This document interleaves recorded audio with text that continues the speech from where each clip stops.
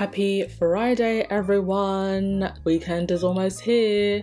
Make sure to hit that subscribe button if you haven't already. 6k before Christmas, guys and dolls. We can do it.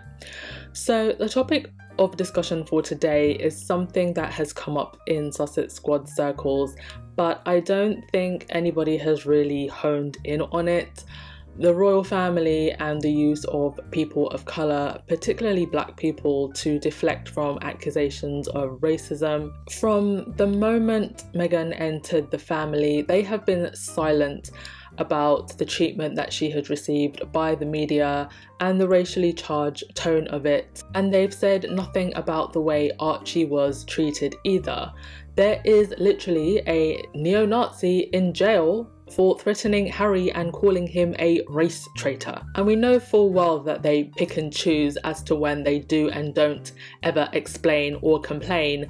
But a neo-Nazi calling a member of the royal family a race traitor for having a child with a black biracial woman, I think that's definitely worth complaining about. Another excuse that's often given by the royals, or rather the mouthpieces on behalf of the royals, is that they can't make public statements on what they see as political issues because they can't be seen to be taking sides.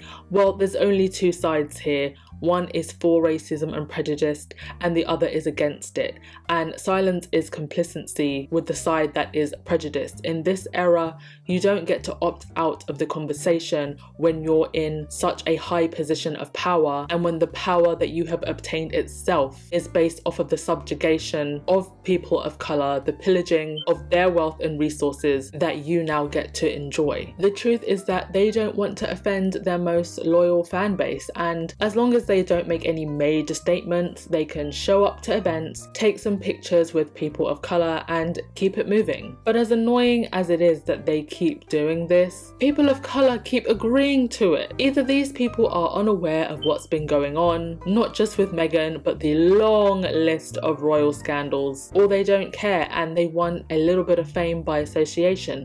Oh look, here's a picture with me and a royal. And let's be honest, a lot of people are easily bought by that. But after the Oprah interview, there's really no excuse. Not only, mind you, for people of colour to still be agreeing to be photographed with these people, but quite frankly, anyone. The amount of evidence that is mounting against the royal family from all corners, whether it's to do with race and what was said about Archie's skin colour, their associations with nefarious people. You are basically saying, I'm okay with all of this and associating with these kind of people. And straight after the interview, what do we see? Prince Charles, 2 days after, surrounded by black people. Now, he is photographed here with individuals from an organisation called Jesus House. And the last time Charles visited Jesus House, according to the actual caption that accommodated these photos on Instagram, was 2007. So what, I wonder, 2 days after the Oprah interview, prompted them to make this visit 13 years after the last time they visited these people? And people were calling it out in the comment section. And then we turn to Kate and William, who showed up at a school, and as they were walking in, there was a black woman, I'm assuming a teacher, walking in with them. Now note that literally everyone else is wearing a jacket except for Auntie over here, and you can see that she feels cold.